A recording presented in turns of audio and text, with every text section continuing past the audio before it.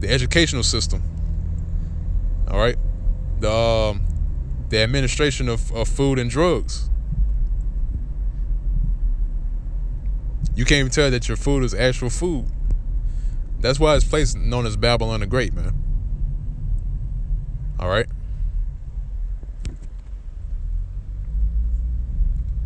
So going from there, I want to get the book of Revelations chapter 11. Let's see if I can get it.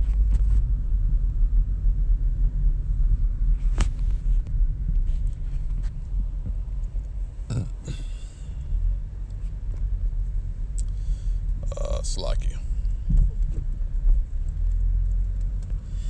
Lost my place.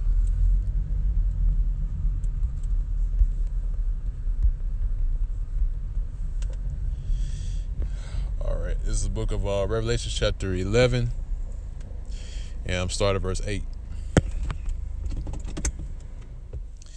It says, "And their dead bodies shall lie in the street of the great city, which is spiritually called Sodom and Egypt, where also our Lord was crucified." All right. So this place is also known as Sodom and Egypt, man. All right, because like I said before, you can't even tell that a man is a man or a woman is a woman. And also, too, Egypt is synonymous with the house of bondage. All right.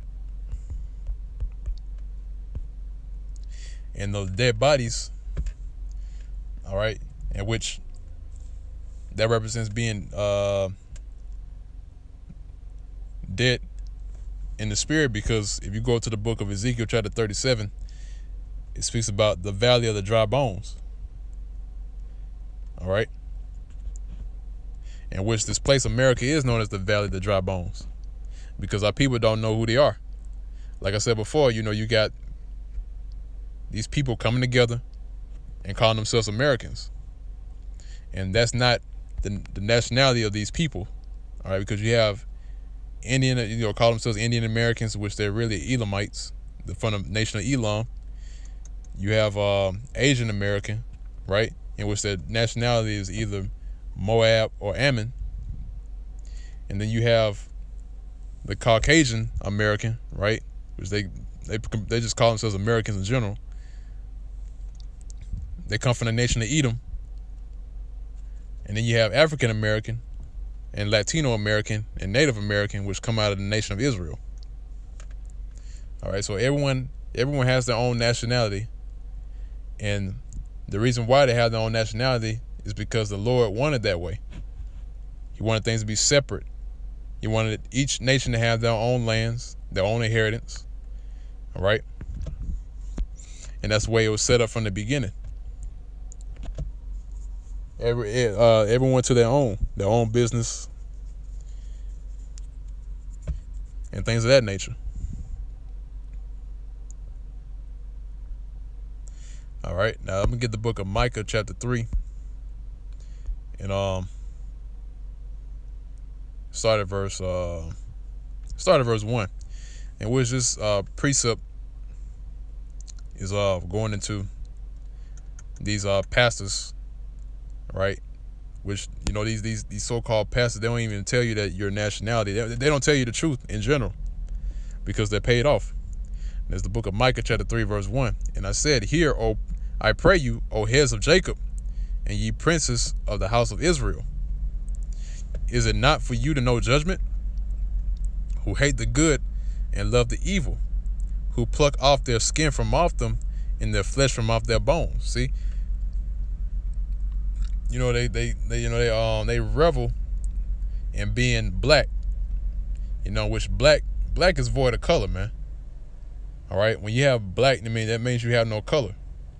And also that term black means death. All right, in which that's common knowledge, man. All right, so even if they didn't say they were blacks, they would still call them African Americans, in which they, once again, going back to the scripture where it says they pluck off their skin from off them and their flesh from off their bones. All right. stripping them of their identity. Verse 3, and this just doesn't go to these so-called pastors. It also goes to these so-called black leaders like Farrakhan and especially Polite, the rest of these guys in black unconscious community.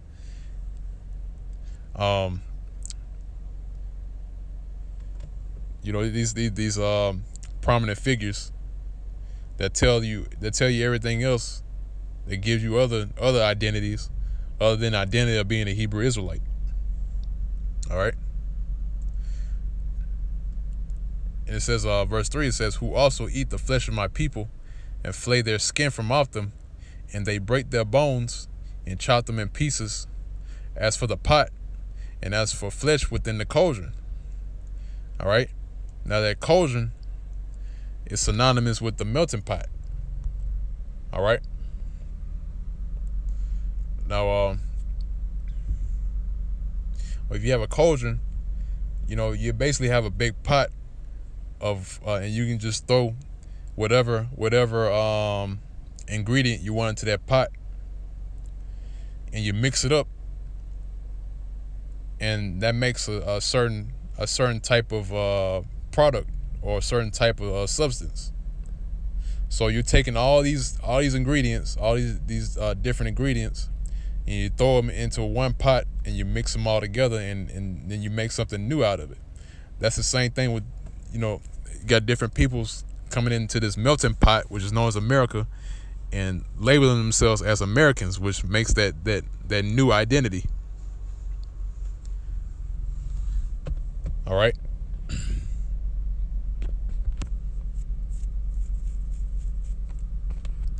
And let's see if I can find another precept.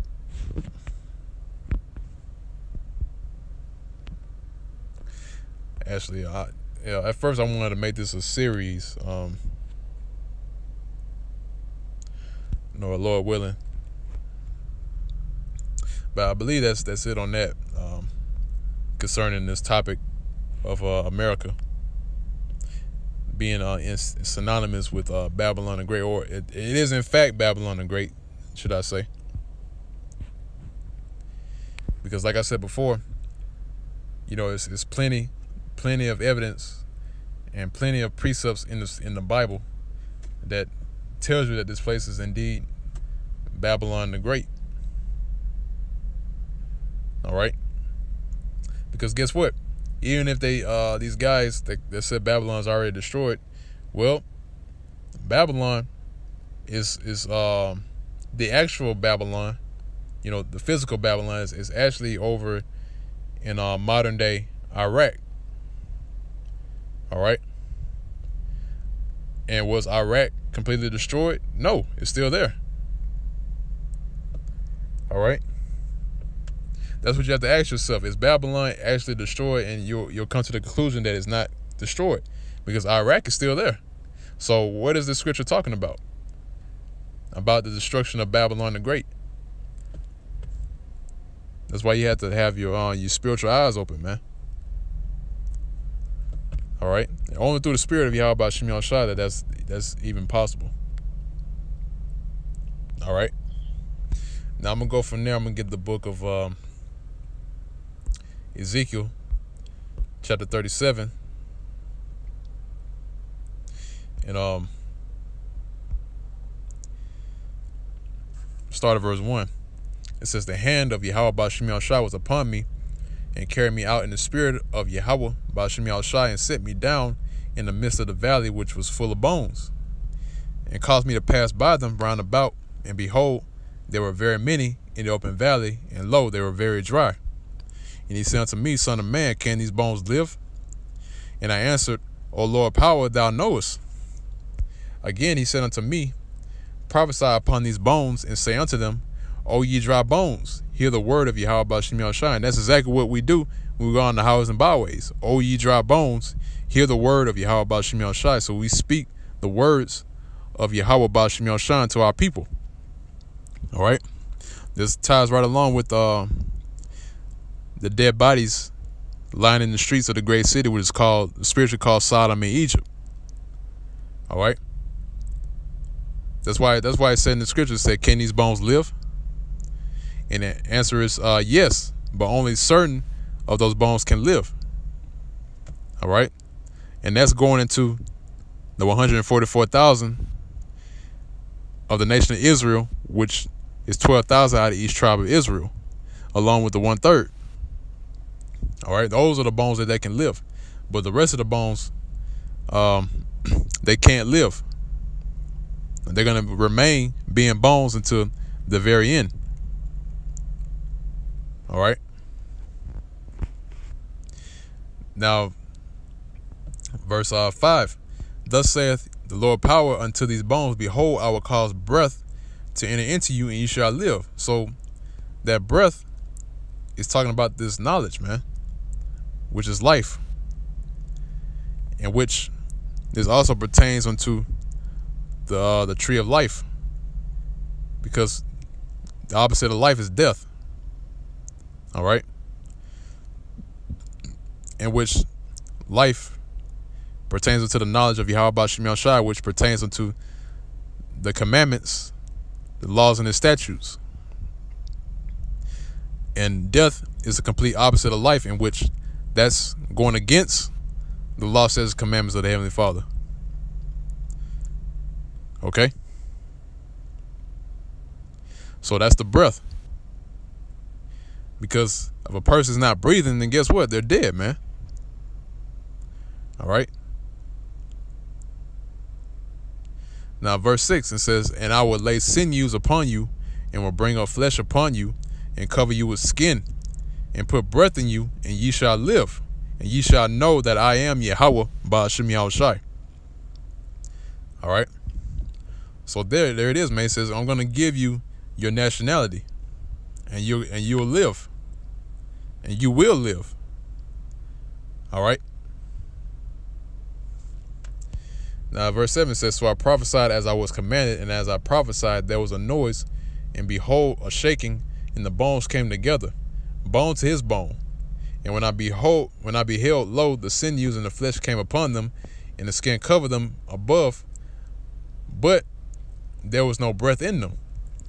All right, so that goes into the person that, you know, he may know that he's a Hebrew Israelite. I'm gonna give you an example, like Kendrick Lamar, Kodak Black, and the rest of the other guys that know that they're Hebrew Israelites. Even the ones that's in the entertainment world, in the sports world, they know that they're Hebrew Israelites.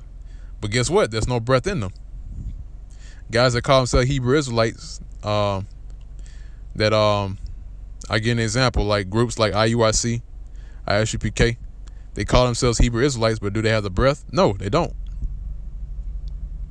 All right. In which that breath falls back on Yahweh Shai. Because if you don't have Yahweh Shai, then you don't have the breath. All right. Because Yahweh Shai is that bread of life. All right, which leads to salvation. Okay. So all these things that speaks about life, it ties in with each other. All right. So this is concerning Yahweh Shai, man. All right. Like I said before, Yahweh Shai is life. All right. Now, verse 9 said, then said he unto me, prophesy unto the wind. Prophesy, son of man, and say to the wind, thus saith the Lord power, come from the four winds, O breath, and breathe upon these slain that they may live. So I prophesied as he commanded me, and the breath came into them, and they lived, and stood up upon their feet, an exceeding great army. All right, and that's what you're seeing right now. I mean, you're seeing men that came back into their nationality, and they're standing upon their feet. All right, and it's an exceeding great army. Verse 11 said, then he said unto me, son of man, these bones are the whole house of Israel. Behold, they say, our bones are dried, and our hope is lost. We are cut off for our parts. All right, and that's pretty much it on that, man. This valley is known as the valley of the dry bones. This is also known as the valley of the shadow of death. All right. Everywhere you turn is death. Anything that you get into in this place called Babylon the Great is death. All right. And the only way out of it is through Yahweh Shai. Okay. So with that pretty much hits the point. Lord willing, man, Lord willing, I didn't get too far off topic, but you know, all this is in one subject, man. All right. But you know, Spirit had me to go to Ezekiel 37 just to bring out the part about the bones. All right. In which this place known as Babylon the Great, which is America, is full of bones. All right. And we prophesy unto the bones so that it can come together and the flesh come upon them so they know that they're Israelites. That's one of the reasons why we out there, to tell our people their true nationality. And also gives them the knowledge, which is the breath. All right. So with that, Lord willing, y'all can be edified with this video. Till next time, once again, I want to give all praise, honor, and glory to Yahweh, Ba'ashem Yahushai, and double honors to the apostles and elders of Great Millstone that continually rule very well, and peace and safety to the hopeful elect that's continually doing his work, headstrong, man. That's continually plowing to the till Yahushua comes back. And with that, I'm gonna say shalom.